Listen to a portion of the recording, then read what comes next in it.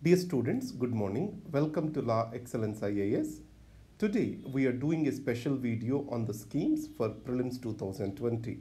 You know that Laexcellence launched Prelims Marathon Series 2020 under the leadership of Mallishwari ma'am. In this, I did part 1 video on schemes. This is a continuation of that is part 2. In this, we will discuss certain important schemes which are there in the news, why they are in the news also we will be discussing, so that we can frame certain questions surrounding those controversies and make an answer to it. At the end of the video, I will be giving you 5 to 6 questions and we will be discussing the same. The first set of schemes, these are called Mandan Yojanas or pension schemes. There are 3 different programs in this. Pradhana Mantri Shrama Yogi Mandan scheme, Pradhana Mantri Kisan Mandan scheme, Pradhana Mantri Laghu Vyapari Mandan scheme. All these schemes, eligibility is more or less the same. 18 to 40 years you have to contribute to the scheme. After 60 years you get a fixed pension of 3,000 rupees per month. If the pensioner dies, his spouse will get half the amount of the pension, that is 1,500 rupees. But what is the difference? Who are the eligible people? Second is, who is implementing the program? These two varies from one to the other. In the case of the Shramyogi Mandan Yojana, who are the eligible people? That is unorganized sector workers with a monthly income of less than 15,000 rupees. Now, what is the ministry implementing this agency? It is Ministry of Labour and Employment. Remember, there is another scheme called Atal Pension Yojana which reflects the similar scheme, and we will discuss it later. And Atal Pension Yojana and Shramyogi Mandan Yojana, they are very confusing with each other, and we will also see the differences between them. Now let us go to the Kisan Mandan Yojana. It is meant to provide pension to the farmers. Obviously, you might be confused who is implementing this program, Ministry of Rural Development, Ministry of Agriculture or LIC. This is the Life Insurance Corporation is implementing Kisan Mandan Yojana. And who are eligible? Small and marginal farmers having land less than 2 hectares, they are eligible for this scheme. Laghu Vyapari Mandan Yojana, it is again implemented by Ministry of Labour and Employment. Here the beneficiaries are those having a turnover of 1.5 crore rupees in GST payment terms. Remember carefully, this is meant to benefit retailers and traders. So these are the 3 Mandan Yojanas. Now let us go further and try to understand Atal Pension Yojana, how it is different from these Mandan Yojana, especially Shramyogi Mandan Yojana. There are few articles, the Great Indian Pension Mess. We have multiple schemes and these schemes differ from each other. In this context, the author used the word Great Indian Pension Mess. And there is confusion with regard to the pension schemes of the government. In Live Mint, there are many articles. In this context, I am expecting a question over here. So we are comparing 2 important schemes for unorganized sector workers. One is Prime Minister Shramyogi Mandan Yojana, Atal Pension Yojana. So first is, who is the implementing agency? Ministry of Labour for Shramyogi and Pension Fund Regulatory and Development Authority PFRDA for Atal Pension Yojana. What is the maximum amount of pension you can get? In Shramyogi Mandan, it is 3,000 rupees per month. But in Atal Pension Yojana, it can vary from 1,000 to 5,000 rupees based on one's contribution. Who are the beneficiaries? See, in Shramyogi Mandan Yojana, there is an income cap of 15,000 rupees. The people who are getting 15,000 or less than 15,000 rupees per month are eligible. In the case of Atal Pension Yojana, no upper limit of income exists for unorganized sector workers. Next, in Shramyogi Mandan Yojana, government and worker contributes on a 50-50 basis and worker has to contribute that monthly. It means it has limitations with regard to its use for workers who do not have predictable income. On the other hand, in Atal Pension Yojana, worker can pay monthly, quarterly, half yearly or annually. So Atal Pension Yojana is more useful for the workers with irregular incomes. The most important difference is this corpus. After 60 years in Shamayogi Mandan Yojana, no corpus is paid. It means whatever the money which is being paid by the worker is not going into corpus, it is going only into monthly pension.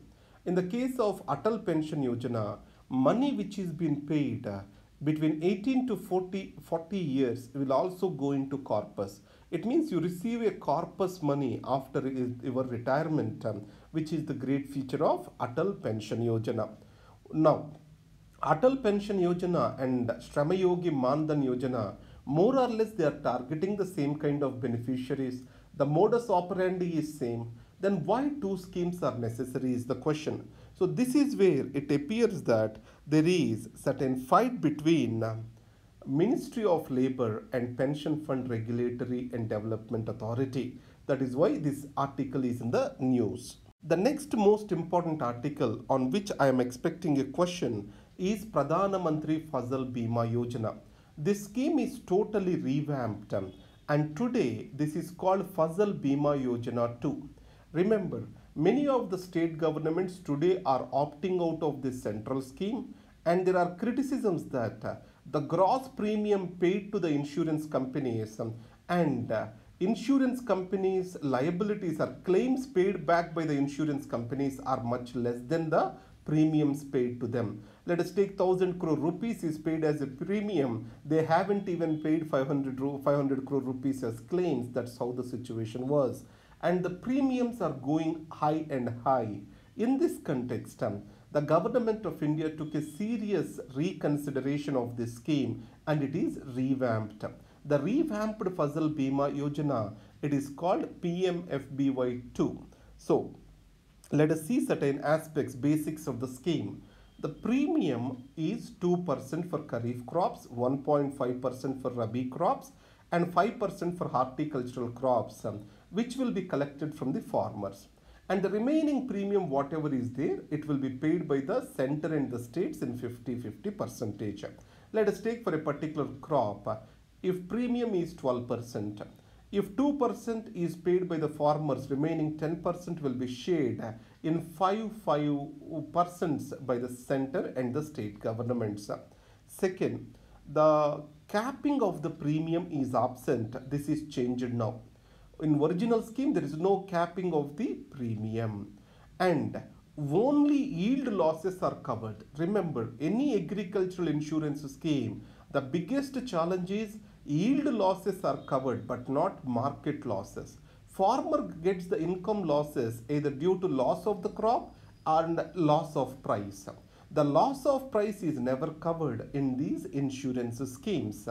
Next is pre-sowing losses. Let us take if a farmer took the loan from the bank and all of a sudden weather got worse and he was unable to sow. In those circumstances, the losses are also covered under this scheme. And after the harvest, when he keeps the crop in the farm and there is a sudden rain and the crop got spoiled, these are called post-harvest losses. These are also covered under the scheme. Post-harvest losses up to 14 days are covered. And implementation of the scheme, area approach. Remember this word, area approach.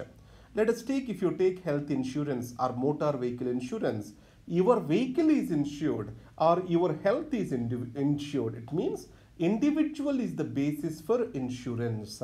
But in the case of agriculture, it is not the individual farmer who is insured. It is the area which is insured.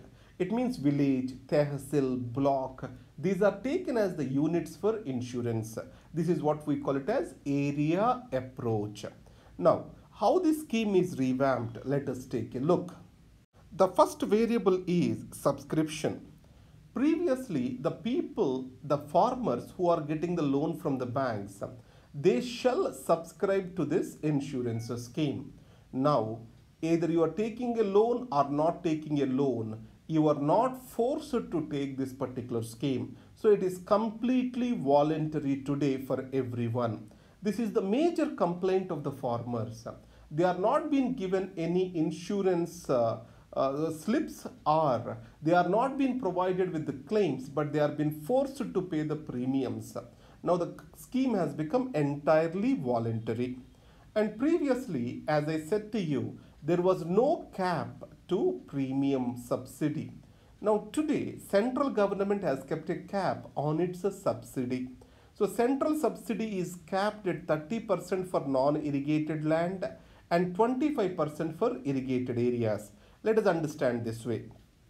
Let us take a kharif crop was insured for rupees 1 lakh rupees, and the farmer has to pay 2% as the premium.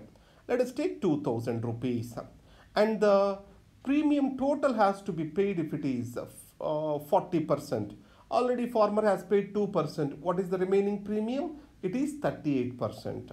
In this, 19% will be shared by the center, 19% will be shared by the states. Now, what is the capping means? Today, 2% the farmer will pay. Let us take remaining 39%. The center will pay only 14% because in non-irrigated areas, it has capped the premium at 30%. It means 2% is paid by the farmers. What is remaining? 28%. 14% will center pay, and the remaining 14% states have to pay. Or if it is more than 30%, obviously the burden has to be taken up by the state governments. Center says that I will not consider any scheme or any insurance premium which is more than 30% in non-irrigated areas, 25% in irrigated areas. After this, flexibility is given to the states after revamp. They can get certain crops and certain disasters included which are specific to that particular area. And if the states are not submitting the necessary information for claims or not releasing the necessary subsidy in time, then the states may lose share of subsidy from the center in that particular scheme. And then insurance companies are also been assured that they will have the continuous business for 3 years once they are being empaneled. For northeastern states, previously they have to pay 50%, equivalent to other states. Today, they have to pay only 10% of the premium. And crop loss estimates, previously technology was used, but crop cutting experiments were becoming the basis. Many of the times these experiments are being delayed, which have to be conducted by local agricultural department. In this context, government wanted to use a two-stage process. First, weather indicators, satellite indicators, everything are being computed to estimate the losses. And if they are not being well computed, then only cross-cutting experiments are done. It is to improvise the claim submission to the farmers. These are the improvements which are done in the scheme. That's why this can be a very important question for you this year. That is, Pradhana Mantri Fasal Bima Yojana 2 can be important to you. Let us go to the other insurance schemes which are there in the news. One is Pradhana Mantri Suraksha Bima Yojana, Jeevana Jyoti Bima Yojana. And I have also listed Aam Aadmi Bima Yojana, but it is not very much important for the reason that it is no more existing. It is being integrated with Jeevan Jyoti Bima Yojana. So I am removing this. In these circumstances, what is Jeevan Jyoti Bima Yojana? It is a life insurance, and 18 to 50 years of age group are being covered, and life cover is for 2 lakh rupees. What is the premium that has to be paid? 330 rupees per annum. And next, coming to Suraksha Bima Yojana, it is an accidental insurance which is implemented by any general insurance company. Premium is only rupees 12 per annum, and 2 lakh rupees is covered in case of accidental death or permanent disability. If it is a partial disability, 1 lakh rupees is being paid to the victim. So these are the two things we need to remember as part of this. The next scheme is Pradhana Mantri Kisan Sampada Yojana. It is a complete central sector scheme. It means 100% is paid by the central government, and it is under Ministry of Food Processing. Previously, we have Sampada, scheme named Sampada, scheme for agro-marine processing and development of agro-processing clusters. Remember the word clusters. Cluster-based approach towards the development is the foundation for this particular scheme. So various clusters are developed. What are the 7 components of this Kisan Sampada Yojana? Remember these 7 components: mega food parks, integrated cold chain and value addition infrastructure, agro processing clusters, backward and forward linkages, creation and expansion of food processing and preservation capacities, food safety and quality assurance infrastructure, and finally human resources and institutions. So the main objective of this is to create value addition for Indian agri and aqua produce. Remember, it is not just for agricultural produce, it is also for aqua marine processing. So it creates direct and indirect rural employment. 35% to 75% is the subsidy given by the central government. All this subsidy comes as a grant in aid. This is a capital subsidy. So one-time subsidy which an investor or entrepreneur is going to get. This is Kisan Sampada Yojana. The next, which is very much in the news, that is Swanidhi scheme. So you know, Atmanirbhar Bharat is very important because of COVID-19. Among these Atmanirbhar schemes, 2 important schemes are Garib Kalyan Anna Yojana, Garib Kalyan Rozgar Abhiyan, and Pradhana Mantri Swanidhi. Who are the targeted beneficiaries? These are street vendors. So this is a micro credit scheme for the urban poor. Normally, urban poor are worst affected in any crisis compared to the rural poor. Why? Urban poor are difficult to be identified and there are no proper institutional systems to make the finances or benefits to reach to them. And there is no dedicated ministry that is focused on the urban poor.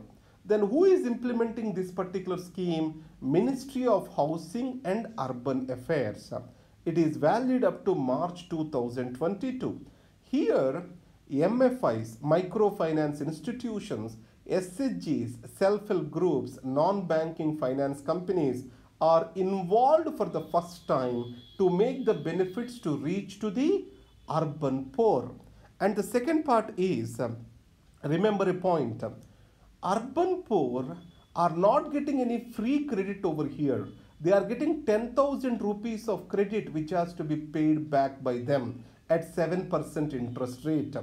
It means if they pay the money back in time, this 7% interest rate is being removed for them. In this case, use of technology has to be emphasized.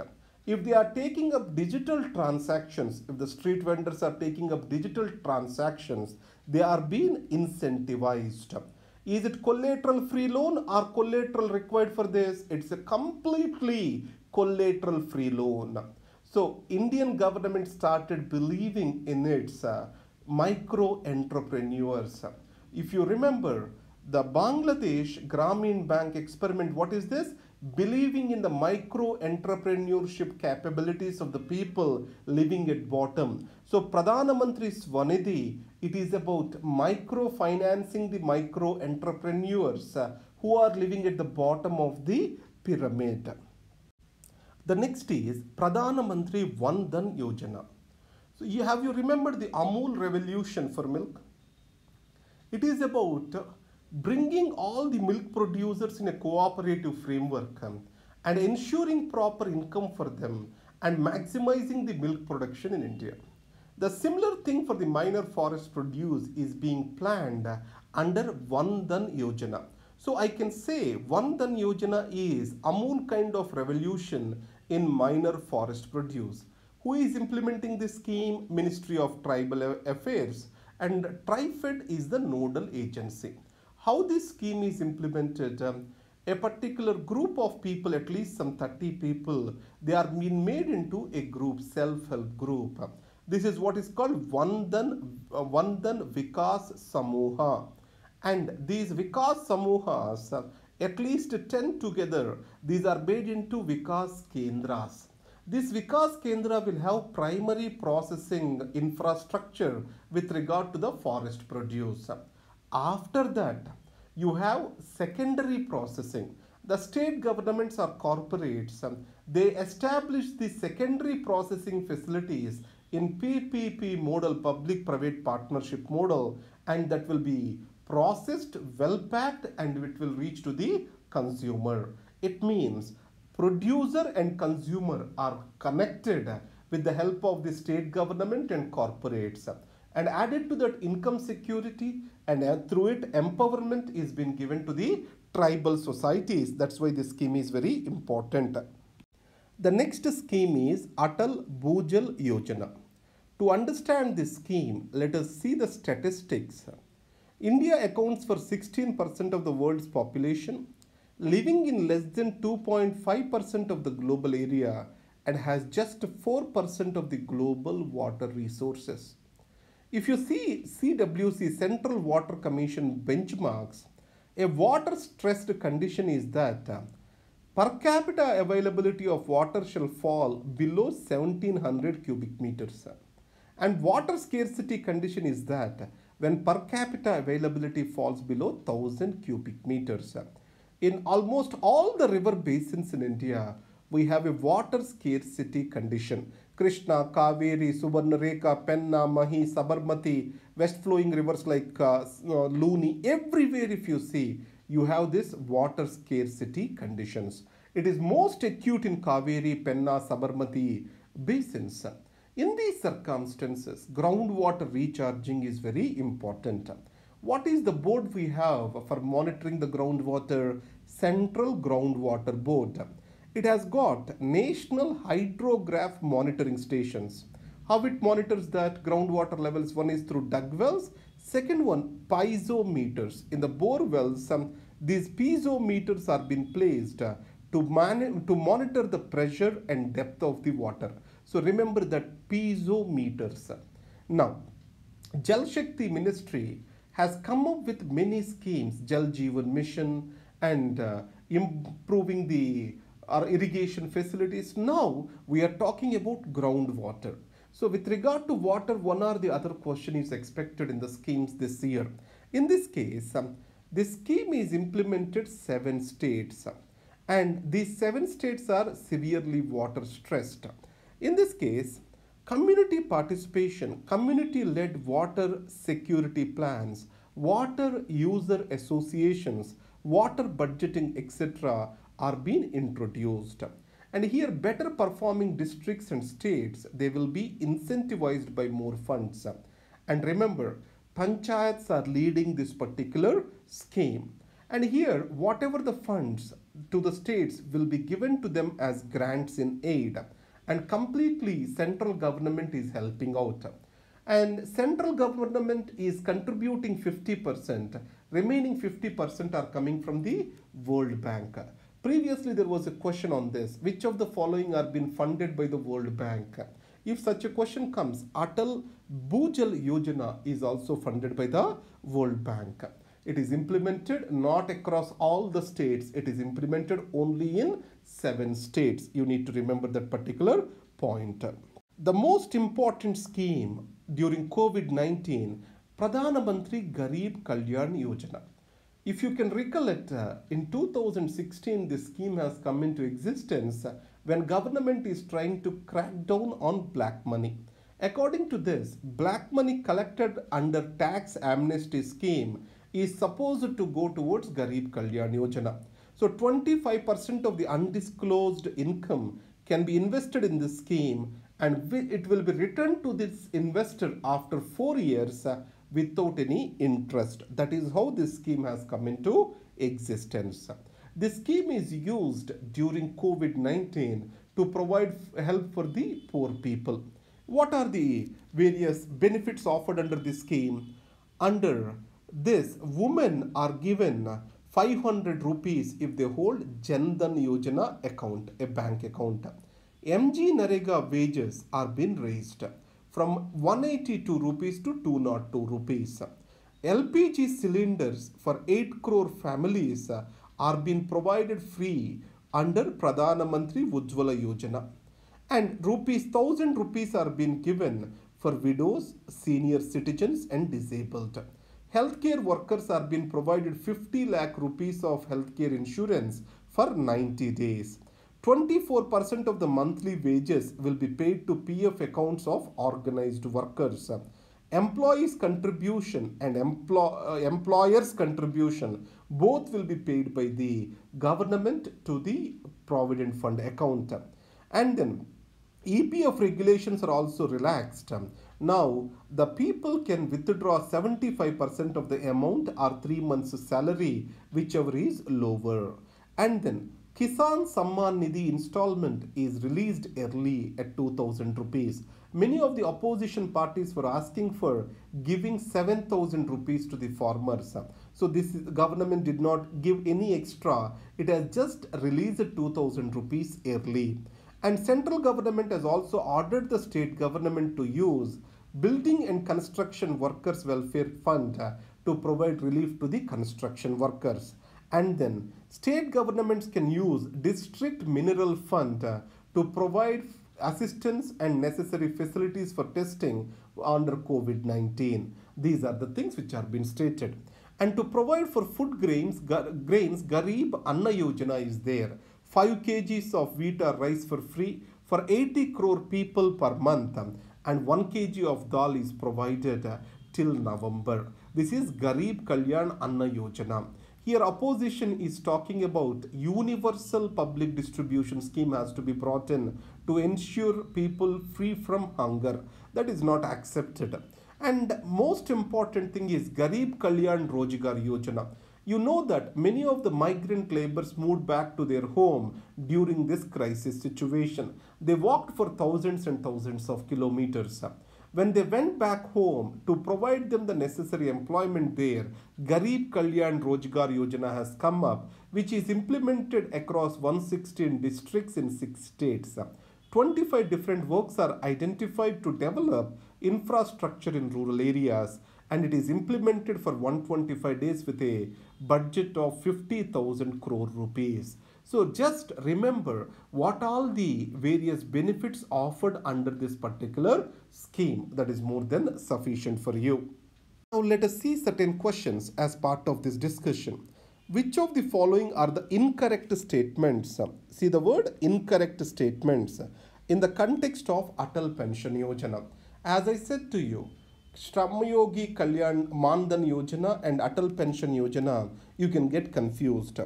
It is implemented by Ministry of Labour and Employment. No, it is implemented by PFRDA. It provides for fixed pension. No, fixed pension is provided under Mandan Yojana. Workers monthly income less than 15,000 are eligible. This cap exists in Mandan Yojana. So all the three are wrong. What he is asking, correct or incorrect statement? Incorrect statement. Then answer will be D. Let us see the second question. Which of the following are the focus of Pradhana Mantri Garib Kalyan Yojana?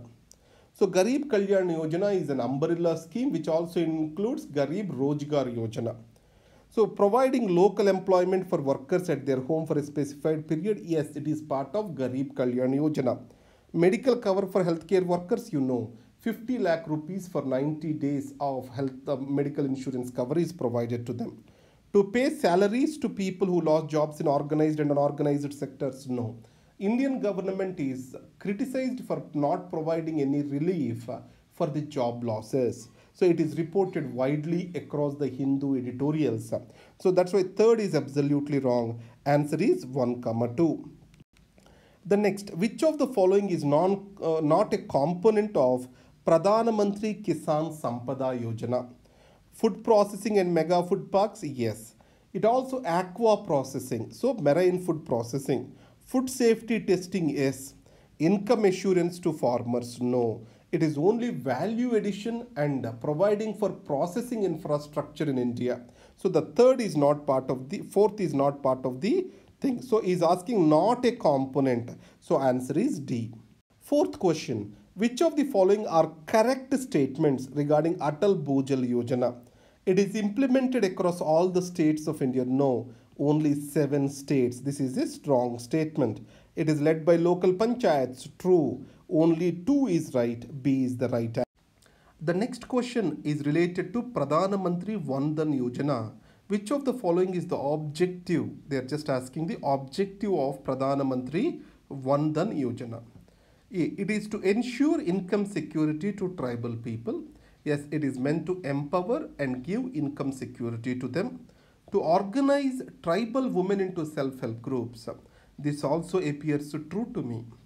But the word here is tribal women. Do we have gender specification in Vandan Yojana?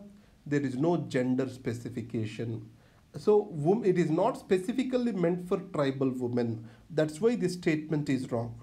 To create market for all forest produce? No, this is only for minor forest produce. After that, increase revenue for the state? No, this is absolutely wrong. So the answer I will go with is answer A. Next question is Pradhana Mantri Fasal Bima Yojana. As we have discussed, it is revamped. It is called Fasal Bima Yojana 2. So let us see the correct statements regarding Fasal Bima Yojana. States can opt out from the scheme and make their own farm insurance schemes. True. You know that Jharkhand, Bihar, Andhra Pradesh, Telangana, all these are opting out from Fasal Bima Yojana. If I am not wrong, West Bengal also.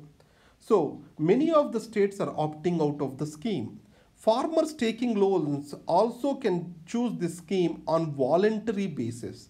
Previously it was compulsory for them. In revamp it is made voluntary. So here it is thought that the number of farmers opting for the scheme will become very less.